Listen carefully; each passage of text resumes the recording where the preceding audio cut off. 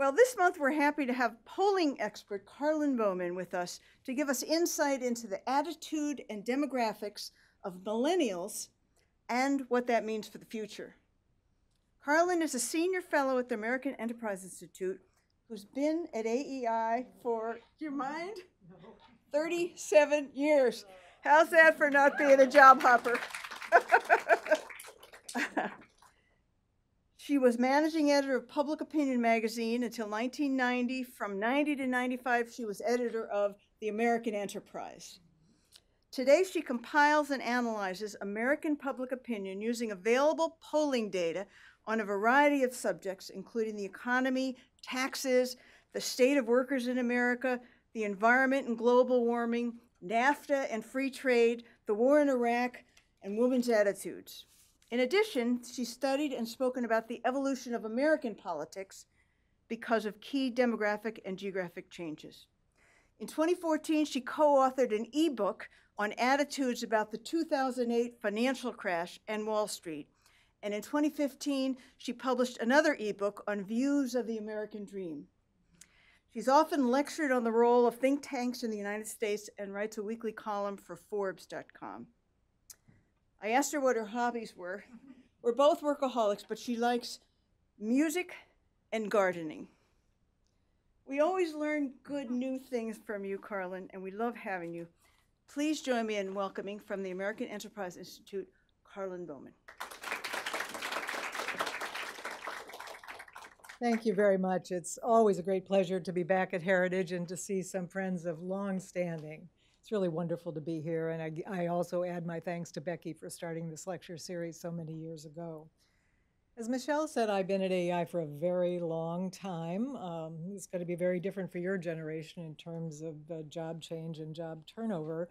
Baby boomers in my generation expected to have 3 jobs. The data suggests that millennials expect to have 11 to 13, so quite a big change over 2 generations, very significant overall. But I started at AEI, as Michelle said, by working on public opinion data, and with more and more questions raised about the polls, I actually tried to expand my portfolio, and that was a great thing about AEI. They allowed me to do that, to begin to look at political demography, which I've been doing now for about 10 years.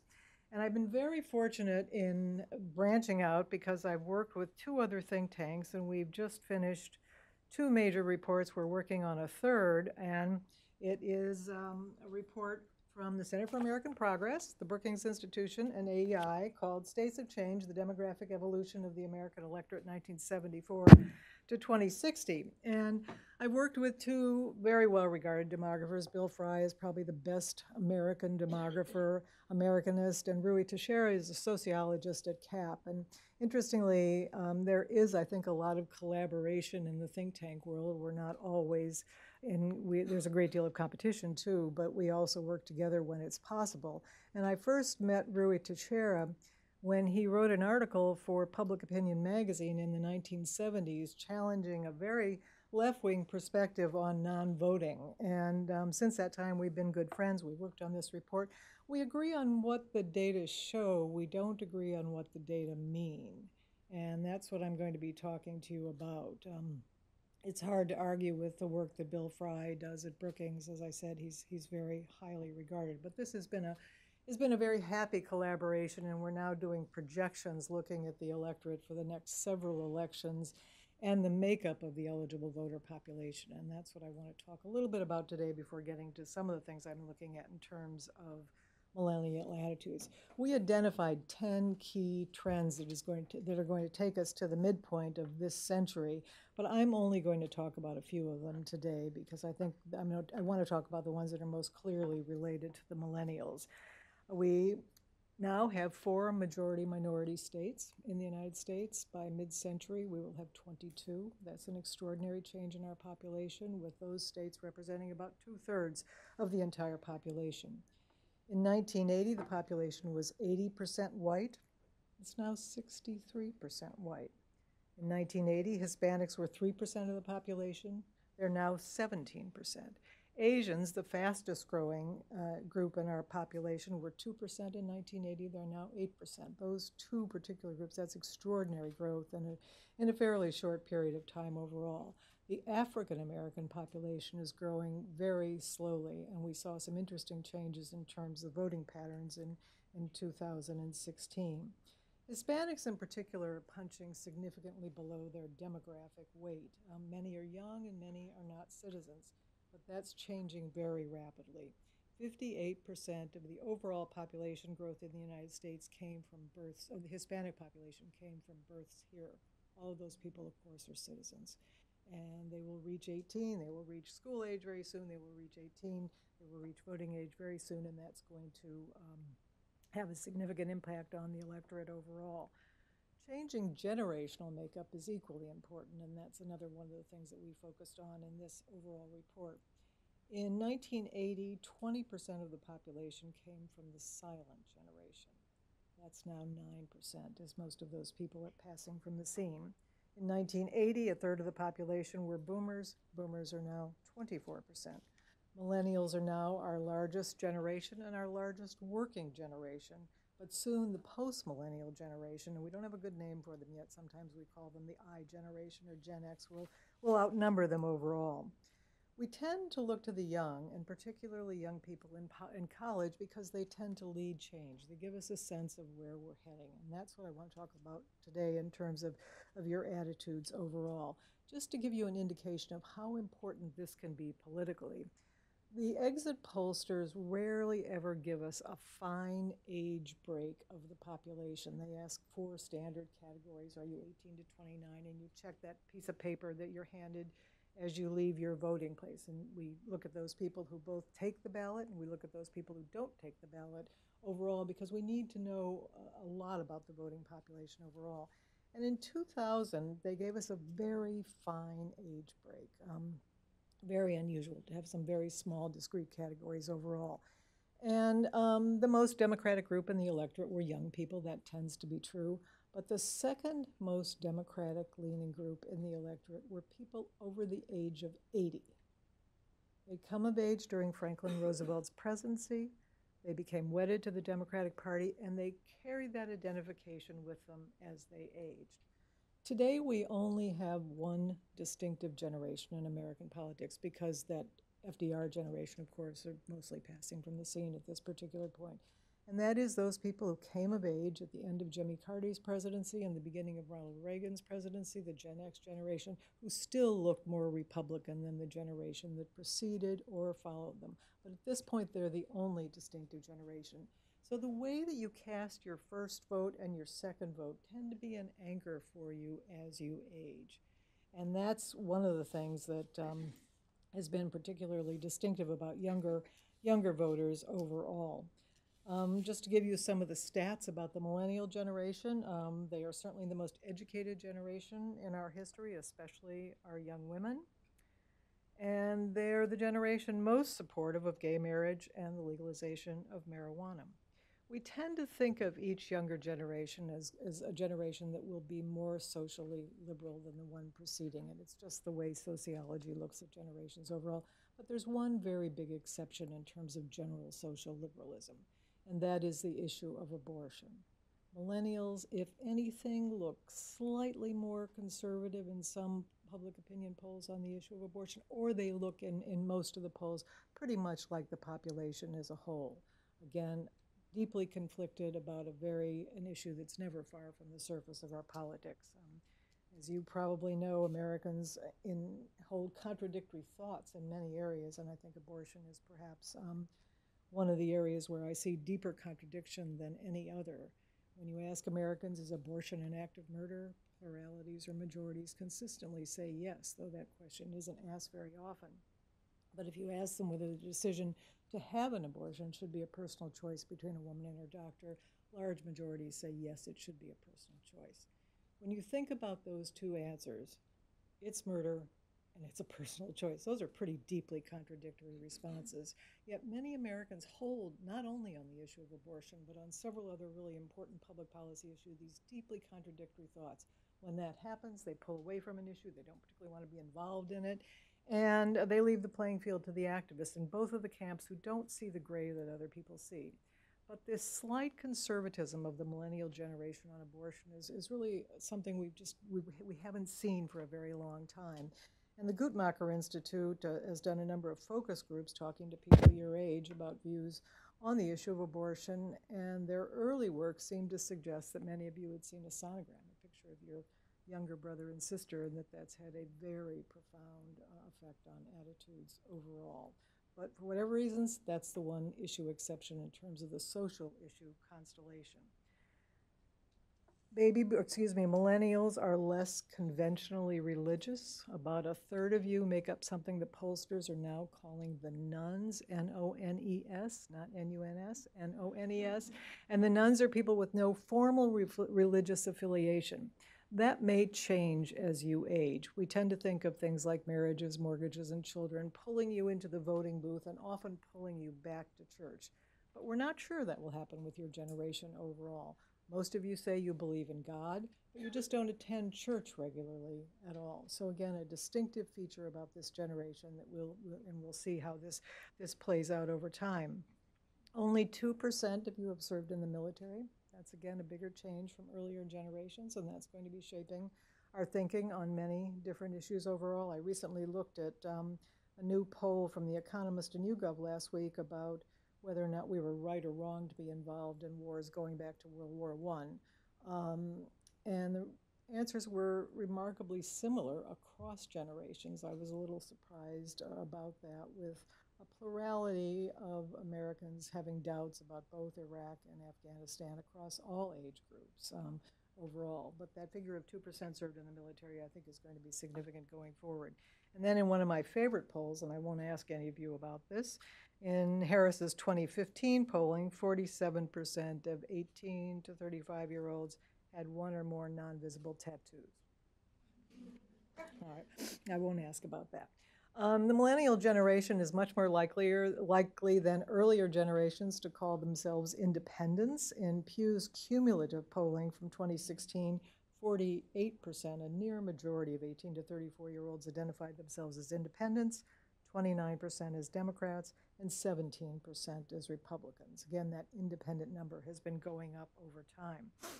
Voters under the age of 30 supported Hillary Clinton by 55 to 36%. And right now, Trump is a little bit below 36% in most polls among the millennial age group.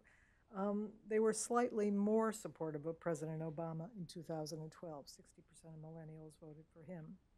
Voters 45 and older supported Trump by 52 to 44. And we saw an interesting cleavage among the white and the minority population in 2012 and also once again in 2016. Young whites voted for Trump, 47 to 43. Young blacks, 85% for Hillary Clinton, and Hispanics, 68%.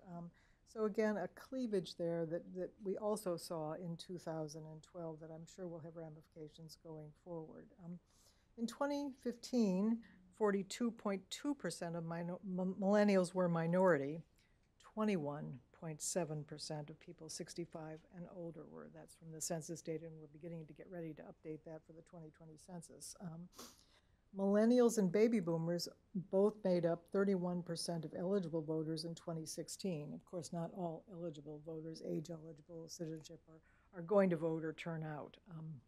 In 2016, more young voters, 9% of the millennial population, than any other age group voted for someone other than one of the two major party candidates. So again, by the way, I've got all of these numbers in a handout, and so you don't need to memorize them at all. As I said, millennials have overtaken both the baby boomers as the largest living and working generation, and that too is having very significant ramifications, and the post-millennial generation will soon overtake them. What about millennial attitudes? A very interesting mix. I've touched on some of the social liberalism overall, but I think the picture is a lot more complicated overall. One of the things that seems to distinguish millennials is a lack of trust and confidence in central institutions. And let me just give you a couple of examples of a nuance that comes through pretty carefully in the polls overall. Millennials are skeptical of the federal government. I go back to one of the questions that Frank Luntz asked in one of his polls. He asked millennials whether or not they believed they'd ever see a UFO. And then he asked them separately whether they believed they'd ever see a Social Security check. And of course, more of them said they thought they'd see a UFO than thought they'd see a Social Security check. And again, this poll was a while ago, but you get the idea. On a lot of skepticism about the federal government in Washington. But at the same time, they're not hostile to Washington. They want government to do many things. And this is true of other generations, but it's especially true of millennials. If you look at their attitudes toward business, you see that same contradiction. Again, skeptical of business. Many have seen their parents or a neighbor or a friend laid off in this very deep recession, which still has had a powerful impact on the population as a whole. Finally, we're beginning to be a little bit more optimistic overall, but a lot of skepticism about American business, and particularly big business in general. But at the same time, a lot of praise for business, a lot of very positive remarks about business. And when you ask people if you want something done, is it better to turn to business or better to turn to government? People overwhelmingly, and particularly the millennial generation, say it's better to turn to business to get things done in the society overall. So this complex mix of attitudes. A third of millennials are the product of divorce, and that's another central institution about which there's less trust than in the past. Gallup has been combining very, very large data sets in their new big data analytics practice, and they have looked at baby boomers in terms of attitudes generally, but also in terms of desire to marry. And you see that something you probably all know, millennials are marrying at a lot later time in their lives than earlier generations. The numbers are really quite stark in the Gallup data overall.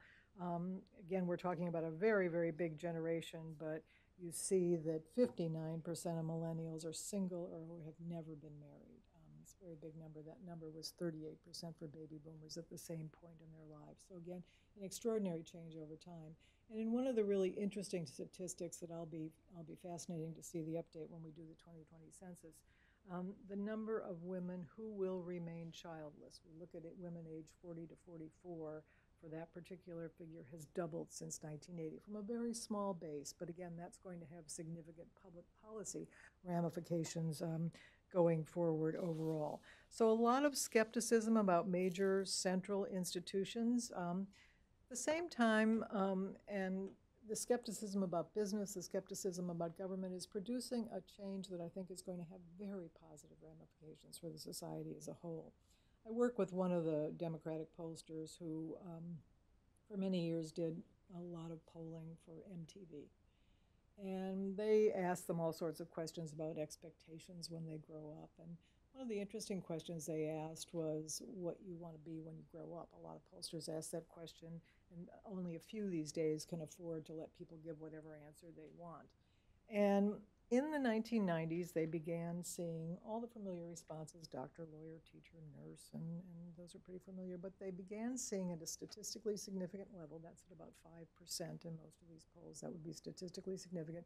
They began seeing a lot of young people volunteer that they wanted to be small businessmen or small businesswomen. They'd never seen that response before. You don't think you can count on some of the big institutions in society, but millennials seem pretty confident they can count on themselves. Millennials are quite optimistic about their future. In Gallup's data, again, the question hasn't been asked recently, about 2/3 of millennials think they'll be rich. But whether or not that will happen, they're certainly optimistic about the future. We tend to confuse, when looking at generations, the attitudes of where you are in the life cycle. So if you ask millennials how they're doing, how satisfied they are with their work and their jobs, they're pretty dissatisfied. They're more dissatisfied than a lot of other groups in the society. Not surprising. At the bottom of the pay scale, the bottom of the ladder, just beginning to climb up, but the most optimistic about their prospects in society as a whole. So I think that optimism, compared with the desire to be self-reliant in terms of one's own profession, self-reliant in terms of thinking about policy issues such as retirement income and the like, I think really is a kind of very positive silver lining to some of the pessimism that we see about this generation overall. Again, a complex generation with many different attitudinal quirks overall, but one that I'm going to be watching very carefully as time goes forward.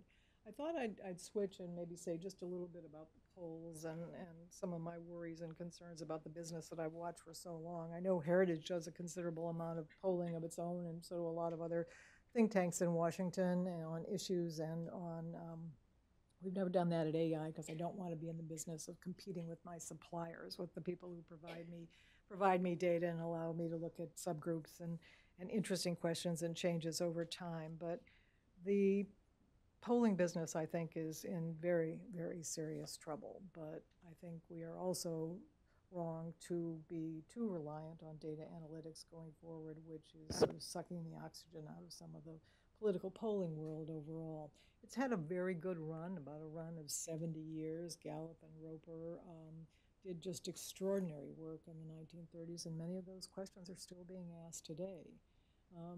But the pollsters have a number of very serious concerns, and I think in 2016, the American Association of Public Opinion Researchers has just finished its very exhaustive postmortem on what went wrong.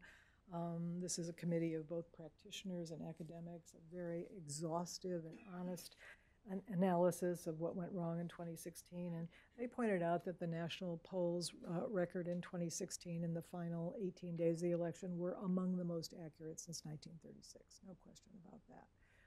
The state polls had a very bad year in 2016, and the aggregators, whom we relied on so much, had an average annual output error in terms as high as 7% overall. And of course, because the aggregators, HuffPost, Real Clear Politics, they were in the press every single day, 538, telling us about the direction that the race was going, I think has cast some critical light on polling in general.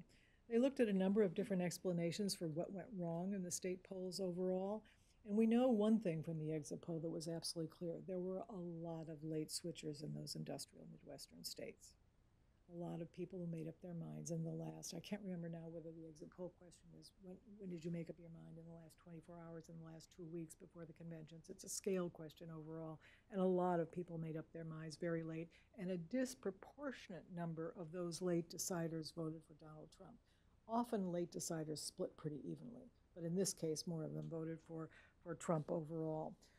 We think that in the states where the pollsters had so many problems, we think that they oversampled people with higher levels of education who tend to lean toward the Democratic Party, particularly postgraduates, and that they should have weighted their samples to have a better understanding of the proportion of those voters in the electorate overall. Interestingly, that was also what happened in Brexit and in the 2015 British election overall. So there's some similarities that we're seeing across polling organizations.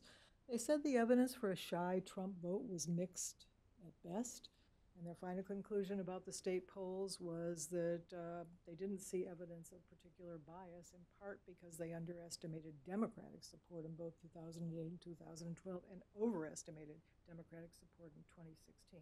A really exhaustive and I think very honest report about the polling business overall. The pollsters try to separate themselves from the aggregators. They tell us that what they're doing correctly is a snapshot in time, and what the aggregators are doing is something entirely different in terms of collecting and weighting all that data overall.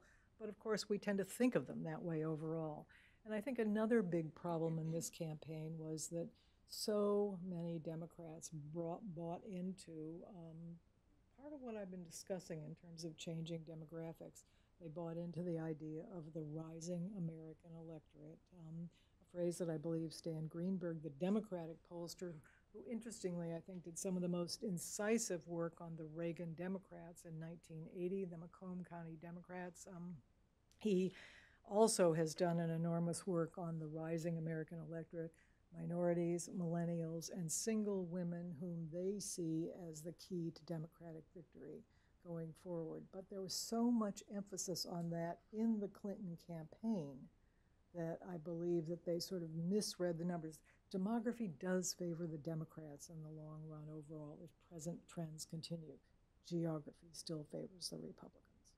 And so you see that sort of dichotomy playing out. But that emphasis on the rising American electorate, by the way, Stan has added a fourth group to the rising American electorate, the Democratic electorate that he sees coming down the pike, and that is the nones, the group I referred to either, people with no religious affiliation, whom he also believes will provide ballast to the Democrats overall going forward. So I think a lot of the criticisms of the polls are justified.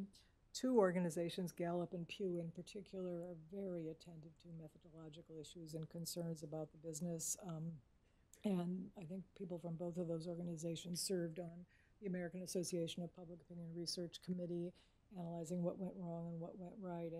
And Pew has looked at response rates over time. And again, this gives all of us in the polling business a lot of concern. Response rates for a well-designed survey, a survey in the field fielded by Pew or Gallup or any of the major pollsters, are now 9%. We're not sure that we can create a sample that looks like America with response rates at 9%. The extraordinary work that Pew has done going back and re-interviewing, offering to pay people who didn't want to participate in a survey, that's some of the kinds of things they do to try to understand whether or not the views of the non-respondents are different from the views of the respondents. And the evidence doesn't seem to suggest on major demographic characteristics that those people who respond and those people who don't respond are not particularly different. Interestingly, in 2016, the polls done by people like Rasmussen had a pretty good track record overall. It wasn't the first time that robo polls have done well in an election campaign, but they also did well once again in this last campaign. So a lot of soul searching going on in this profession overall. I have other concerns than the ones that have been identified affecting methodology and outcomes, because I think the pollsters have in some ways lost their soul. Many of them today have major media partners, and it seems to me that once upon a time the pollsters charted their own course, and now they're following the media's ever-moving searchlight. They're looking at the latest scandal. They're looking at one of the major pollsters asks, and I mean, I confess I'm not quite sure who she is, has been asking regularly who Hope Hicks is. I mean, beats me, but I can't imagine many Americans know who she is at this particular point. So they're pushing this survey instrument far beyond where it can go. But what really concerns me about the business, what Gallup and Elmo Roper in the 30s, 40s, 50s, and 60s, when they were really the only game in town at that particular point with a couple of other pollsters working with them at that early time, they were deeply concerned about ordinary life, about how Americans live their lives. Had they spent a night in jail? Had they bought a lottery ticket? Had they flown 1,000 miles from home? Do they have a family dinner? Those are the kinds of things that I'm really eager to know about the society, and most of those questions are being dropped in favor of questions about President Trump, about the Russia investigation and the like. So I'm concerned about the polling business for other reasons, and I think that going forward, the pollsters will have a lot to answer for in terms of concerns in the public about the credibility of this business. Every election year, Pew goes back into the field after the election and asks about a lot of different aspects of performance, and they ask about how the polls performed. And I think the A-B grade this time was about half what it was in 1988 when the pollsters first asked that question overall. In a poll that just came out yesterday, people had as much trust and confidence in Donald Trump as they had in the polls. About 35% overall had a great deal or quite a lot of trust. Just as a point of comparison, 60% had a lot of confidence in the court, 60% had a lot of confidence in the intelligence agencies. The only things that ranked below Trump and the pollsters were the Congress and the media. So again, you get a sense of how the public sees the landscape overall. Let me just say a few final words about views about President Trump. Because certainly the pollsters are asking a lot of questions about President Trump. He is at this point holding his base. That base is about 38 to 40% of the electorate overall. That's not bad. I mean, at this point, you're close to being halfway there in terms of elections. This is the peak recruiting time for both Democrats and Republicans as they try to persuade, as someone like Ann Stone would certainly know, try to persuade people to run in those 2018 gubernatorial, senatorial, and congressional elections overall. And you're seeing that the Democrats right now have a plethora of candidates in many of these races. Someone told me that Barbara Comstock in Virginia has now 8 or 9 different possible Democratic opponents in that race overall. So there's a lot of excitement, a lot of interest in the Democratic side overall. People don't like Trump's tweets. I'm sure you've heard that before. They don't like his behavior. They think he's boorish in many ways. But my sense of that is that it may already be sort of baked into the cake in terms of public opinion, where he is strong to the extent he's strong. And the numbers are pretty grim in a lot of areas overall for the president. He's still got a lead on handling the economy. For all the conservative critics of the jawboning that he did with Carrier and the like, Americans want this president to create jobs. That's the most important thing that he can do for them. And he's still doing pretty well on that score, because I don't think that people expected the president to turn things around automatically. They're giving him more time. But overall, again, the numbers of Republicans, he's holding about 80 to 83% of Republicans at this point. If that number goes below 80%, then I think there are enormous worries for Republicans and conservatives going forward. And it's pretty close to that right now. It's about 83, 84 in terms of the most recent polls, the ones that have come out. And in nearly every poll that's been taken about the congressional elections, which I don't think are worth the paper they're printed on at this particular point, the Democrats have a very substantial, larger than usual lead in terms of, if the election were held today, for whom would you vote? A question that Gallup asked for the first time in 1937. Again, some real warning signs, I think, for the Trump presidency going forward, and a few strengths at this point overall. People certainly like some members of the cabinet. They're very happy with the military team that he's assembled overall, but in terms of personal behavior, again, the verdict is a very negative one. So why don't I stop there? I've covered an enormous amount of ground, and I promise I brought all of my numbers in the handout, and thank you very much for that introduction. Sure. So I actually have a question. Thank you so much for your remarks. They were fascinating. Do millennials still believe that the American dream is attainable? And how would they define the American dream? The mistake that many people in the polling world and I think politicians in talking about the American dream is that the American dream is defined very personally. Each of us have our own view about what the American dream should be. So to draw sort of broad conclusions about it, I think, is usually difficult. But again, because millennials are the most optimistic about their prospects, they still believe in the American dream. They think it's much harder to attain, that it's harder to attain for their parents. It'll be harder for attain for them than it was for their parents, and it'll be much harder to attain going forward. But they still are somewhat optimistic on that front. But again, they define it very personally, and I'm always astonished when I look at income breaks on questions about the American dream, and when I look at education breaks. An awful lot of people in, let's say, the lowest income quintile feel they've already reached the American dream, again, because they define it personally. And I think a lot of the way that they define it is through family, neighborhood, community, and not through public policy issues overall. There's a growing recognition that income inequality in the United States is growing, that the gap is getting wider. Harris started asking a question in 1972, are the rich getting richer and the poor getting poorer? And at that point, about 75% of us said yes, that was the case, and now that's about 83% overall. So the belief that inequality is growing. In the abstract, we want government to do something about that. But in the abstract, we want government to do a lot about many things. But if you then begin to give, and pollsters have actually done some fairly sophisticated work on this overall, if you ask them, for example, do you want government to be involved, and I can't remember quite what the great trade-off that Bloomberg asks in its particular question that they've asked 3 times, but they ask whether or not government's essentially going to screw it up or whether or not government should be involved, even if the gap gets wider. And people are evenly split on that question over and over again. More government action, get the government out of this, even if the gap gets wider.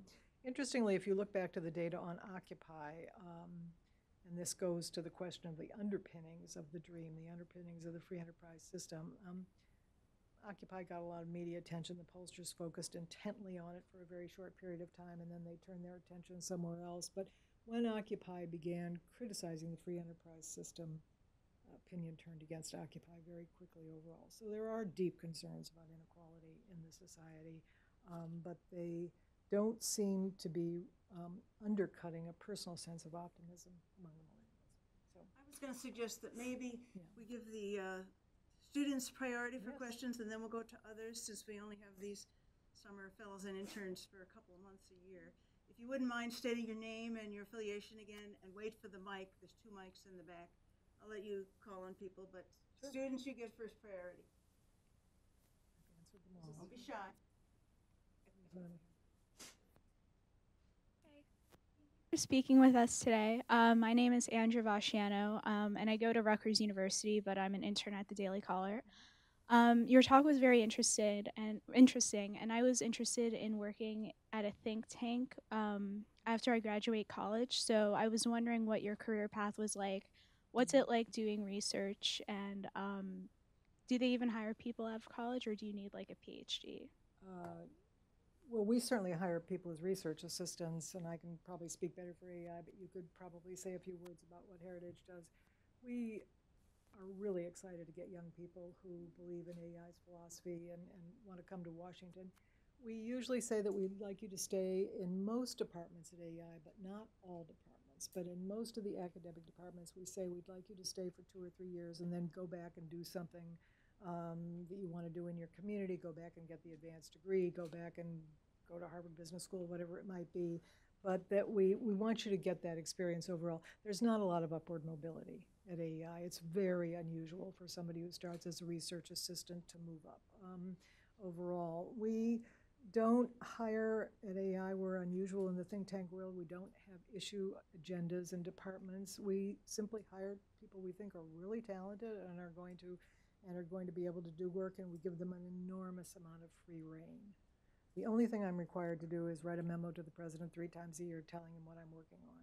Now, he could say to me, Karlyn, you know, that's above your pay grade. That certainly happened. But I can still go ahead and pursue something if I want to do that. But for the most part, there's very little hierarchy at AEI. I think it's just an extraordinary place to work. I would not be hired at AEI today. I don't have the academic credentials. I started as a very junior research assistant on this small magazine, as I mentioned, called Public Opinion. And I sort of worked my way up over time, but I don't think that would happen today. Some of the people we're bringing in have double doctorates already at the scholar level. It's just, I wouldn't be hired. It's just a simple fact overall. But we love to encourage you to come to a place like AEI, work for a couple of years, and then go on to the things that you really want to do. And Heritage is probably, there are some departments at AEI, if you want to make a career out of, let's say, development or communications, there's an enormous amount of upward mobility in those departments overall, but not the academic side of AEI. Heritage is? So I would say 50% of our research assistants have actually gone through the Heritage Internship Program, which is a paid internship program, and you're hearing from, can you raise your hand if you're a Heritage intern or have been a Heritage intern? I'd be happy to talk to you after as well, but I would say, in regards to actually getting experience, that is something that's highly valued at Heritage. But I would say that we're, I guess, in the other respect, we like to hire those who've gone through the Heritage internship, but also have become research assistants and learning about those trades. But I can talk. We too hire interns. We have something, I think it's informal, sort of called pre-hiring. It doesn't mean that you're guaranteed a job, but if you've been an intern and your supervisor really likes you very well, we'll say to you something like, well, think about applying when you finish college overall. And I've tried to persuade several of my interns that they don't want to go back to college, but it's never been successful, that they want to just come and work for me. But that doesn't happen very often. In fact, it's probably never happened overall. But we're probably different in a number of other ways. AI is still remarkably non-hierarchical and non-bureaucratic. And again, we look for somebody like a Nick Eberstadt, who's just written a fascinating book about men in the workforce. And we don't see Nick for like weeks at a time at AEI. Who knows, whether he's there or whether he's not there. But he turns out these extraordinary pieces of research just because he's got that kind of mind. And for many years, just to give you another example, we thought the folks at Brookings were doing education really well. So we didn't think we needed anybody working on education. When Paul Peterson was there, shared a lot of our ideas on charter schools and the like. But we eventually found the right person to build an education department. So we were looking once again for individual talent and not any kind of issue or policy agenda. So that makes it At different. Clare, Boothe, Luce were much smaller, of course, but with occasional exceptions, we like you to get a little work experience. And then the most important thing for Clare, Boothe, Luce is that you have been a leader and an activist on your college campus, that you have stood up and defended conservative ideas so that you can inspire other young women to do that. But again, we're much smaller. We have chapters on college campuses, as you do. We do not. Oh, you do not? You do not. Okay, that's something new that we've done in the last couple of years, and that's producing a lot of people who want to come to AI. And in addition to our intern program, we have about 60 interns, 60 to 75 interns in the summer. We have 2 other academic programs that are 1-week programs that are taught by scholars at AEI for that entire 5-day period. And we bring in, I think, 215 people over the course of the summer who are there for that single week to take a course on a very specific topic overall. When Brookings was founded, I don't know whether any of you have ever Googled Brookings for a research report, but you probably noticed Brookings has an EDU after its name, and most think tanks are ORGs. Brookings was a degree-granting institution for many years, and Arthur Brooks at AI has thought about whether or not that's something we might want to do in the future. It's really a big investment if you decide to do something like that. It turns out it's not too hard to get accredited, but it's really hard to put a program together. Brooks himself got his PhD at RAND, which is the other big graduate school overall in the think tank community. But we think about it on and off, and all these different kinds of internship programs that we have over the course of the year and the summer are all designed to see what it would take to do something like that. And thus far, we haven't pulled the trigger at all because it is such a huge lift overall. And there are also so many good academic Claremont, Pepperdine, a lot of them have summer in Washington, spring in Washington programs overall, so you can avail yourselves of those things overall. But we treat our interns very well, and it's a very nice place to be in the summer. Any of the students have questions? Yes. Wait for the mic here. Hi, I'm Talia Weiss from MIT. So you noted at one point that Americans tend to hold deeply contradictory views on a number of public policy issues and often retreat from advocacy or other political engagement as a result, and used abortion as an example. I wanted to know on what other issues you see those sorts of contradictory opinions. Both trade and immigration. On trade, we want to be able to buy cheap shoes at DSW, but at the same time, we want to protect American jobs. And those 2 issues are in some ways in conflict. The Chicago Council on Foreign Relations started asking a question in 1972, and they asked people about the most important foreign policy goals of the United States. And they've asked the identical question every 2-4 years, something like that, and they asked it again in 2014. So I went back and I looked at all of the rankings of various issues starting in 72, and the top foreign policy issue was protecting American jobs, higher than terrorism, higher than a lot of other issues in various years overall. So that's one of the ways that Americans conceptualize foreign policy goals. And so people want to protect American jobs, but at the same time, they sort of know in their hearts that free trade benefits the population as a whole. And you also see the same thing on immigration. We believe protecting our borders is important. Controlling immigration is important, but at the same time, we think immigrants take jobs that other people aren't going to take. We think they add to the culture. We have some concerns about that overall. But again, you see these deeply contradictory views when most people pull away from the issue. And in the deeply, and I didn't talk about this at all, but in the sort of deeply polarized environment that we have, you occasionally see parties switch places on which they emphasize more. And we certainly saw that in 2016, where the Democrats looked more like they were free traders in most of the primaries, and the Republicans looked like the protectionists overall. So again, sometimes you see these underlying currents where the parties are changing places, but so many issues today are informed by deep partisan polarization. So, other questions?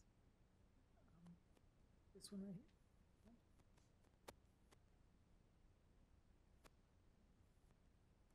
Hi, thank you for speaking today. My name is Katie, and I'm a fellow with Clare, Boothe, Luce, and I'm from Loyola Marymount University in Los Angeles.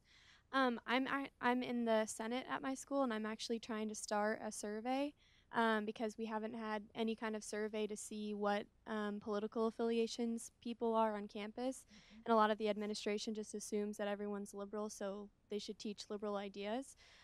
Is there any advice you have for trying to kind of get a feel of what students are without kind of directly? Because I feel like if I directly ask them what's your political affiliation, almost all of them would just say, oh, I'm a Democrat because that's what they think they are, but a lot of times they aren't. Do you have any advice for that? First I'd look at two of the major surveys that have been done on college campuses for many years. One is just an extraordinarily rich survey. It's been done since every year since '64. It's called the Aston Study. It's done by UCLA, and all of you may have remembered filling out this survey your first or second week of college, where you're asked just hundreds of questions, a very small number on public policy issues, but most of the questions are about what your high school experience was like, what was your mother's highest level of educational attainment, your father's, how are you going to pay for college. It's just an incredibly rich survey in many ways, but they do ask a question on political ideology, and I would take a look at that over time and just to see. And they ask, for example, a few attitudinal questions about things that are going to be important to you when you graduate, and that particular battery is very good. So you might want to replicate some of those kinds of things.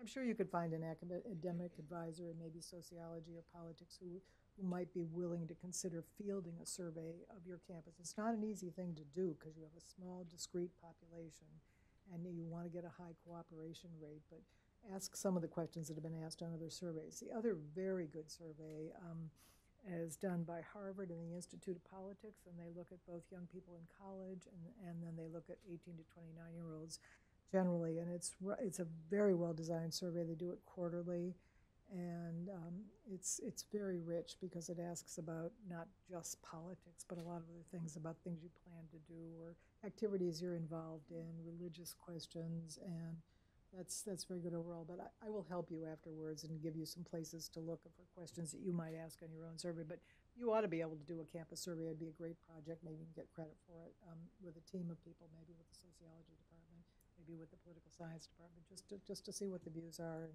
you can try to write questions. It turns out to be something that's very hard to do. Yeah. So over here. Hi, my name is Maya Clark. I'm an intern here at Heritage. And I was wondering, sort of following up on this lady's question, talking about the divides between people's beliefs versus the divides between party platforms. Trump won the election based on a platform that really was in some ways a traditional Republican platform. How would you say that polling indicates how maybe parties are changing, how maybe parties are failing to match the cleavages that divide people, and what you think the future of the Republican and the Democratic Party platforms will be in these upcoming midterm elections and beyond? Well, publics don't pay a lot of attention to platforms. It turns out neither do candidates. I remember Bob Dole saying he'd never read the Republican Party platform at the time of the convention. But that said, the pollsters are always tracking a series of issues like which party is better able to handle the economy, which party is better able to handle jobs. We have very, very long historical data on that. I was just looking at the new NBC Wall Street Journal poll that I think came out last week, and I looked at the significant advantage Republicans had on handling taxes in the early 1990s, and I've watched that advantage evaporate over a long period of time overall, to the point now where those numbers are, dead even in terms of which party is better able to handle the issues. So you do see movement on policy issues by comparing those trends, and the pollsters do a great deal about that. I mean, certainly we're seeing the rise of independence driven by your generation overall, the rise of, as I said, more of you voted for a third-party candidate than in any other time. More of the millennial group voted for a third-party candidate than has happened before overall. So I think that will continue. I don't see a libertarian candidate doing particularly well going forward overall. But you see the party being nudged in different directions. For example, the exit pollsters in the primaries asked a question that I had never seen before, and it was a question that told us an enormous amount about the 2016 primaries. They asked whether or not, they asked people voting in Republican primaries whether they felt betrayed by the Republican Party. That's a pretty strong word. I've never even seen that word in a polling question before, and I have no idea who wrote that question. The Exit Poll Consortium is the 5 networks and the Associated Press, and they duke it out in meetings that have already started about 2020 about whose questions are going to get into the exit poll. And in every single state where that question was asked, except one, and I now can't remember the state, more than half said they felt betrayed by the Republican Party. So you knew it was going to be an outsider election when those numbers started coming up early on in state after state after state where there was a spirited Republican contest. And you also saw on the Democratic side, you saw the early support for a lot of the ideas of Bernie Sanders, and you could tell it was going to be a different kind of election very early on. So the pollsters, it's going to be interesting to see what happens to the exit poll this year. Fox has announced that it's dropping out of the exit poll, as is the Associated Press.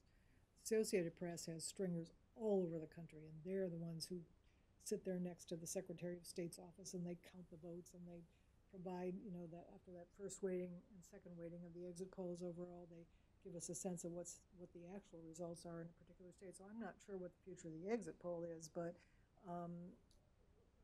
Republicans and Democrats have some enormous weaknesses right now going forward.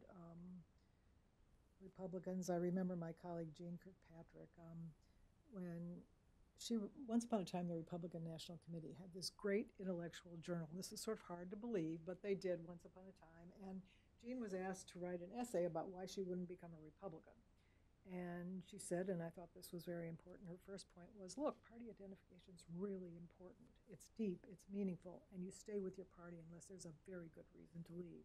But the second reason, and this is still a weakness Republicans have, was the so-called compassion issue. She said that Democrats were always first to answer the needs of people who needed help. Democrats were always first to be there for people who needed assistance. And she talked about the compassion issue, and eventually, obviously, she became a Republican for other reasons, but she was concerned about that weakness, which is still a very powerful weakness for Democrats and for Republicans. And Democrats have a different weakness, not caring enough about, as the group that Stan Greenberg identified, the white working class in the 1980 election when he was looking so closely at the Reagan Democrats. And so both parties have weaknesses, but interestingly, Pew asks this question usually in October of every election cycle, and they ask whether or not you're satisfied or dissatisfied with the nominees of the 2 major parties. And I'm always surprised that in the final analysis, when you get pretty close to Election Day, when you're doing that poll in late October, most people say they're pretty satisfied with the candidates the major parties have given us. That's not always true, a little more dissatisfaction this year than in other years, but still majority level dissatisfaction. So that, plus the fact that it's really hard to launch a third party, suggests to me that that's going to be very hard. But I'm watching both parties to see what's going to happen post-Trump, because these are really interesting times. Maybe one more question? Sure. And I'll stay to answer questions too. So, oh, I'm sorry. Go ahead. Thanks so much for your talk, Elle Rogers, Heritage. You mentioned that millennials have this very personalized American dream that's more bound up in family and community than public policy. And yet their definition of family, it seems, might be a little bit different than the ones that we're used to, with distrust of marriage, support for gay marriage, etc. And so do you see this redefinition of family as something that will be ultimately positive in building up civil society, or could it be a negative trend? Yeah.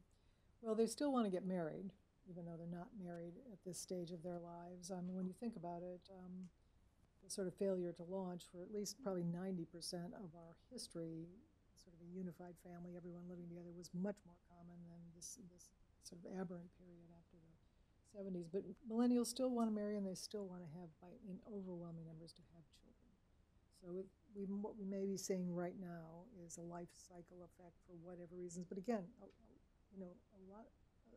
non-significant proportion of women are not going to marry and have children, and that has all sorts of implications for the burden. But I actually think the family unit, and could be strengthened by some of the trends that we have.